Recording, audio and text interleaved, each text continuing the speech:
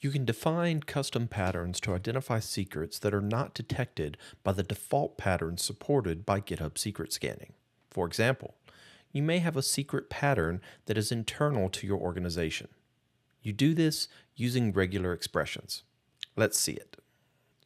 I want to point out this great repo from the advanced security team called Secret Scanning Custom Patterns. We're going to look at the commonly used secrets and passwords, where we have defined a list of passwords that are commonly used, and we want to look for password equal this list. You can create the custom pattern at the enterprise, organization, or repository level. I'm at the repository level, so I've gone into settings and I click new pattern. Then I specify the secret format, what might be before or after it.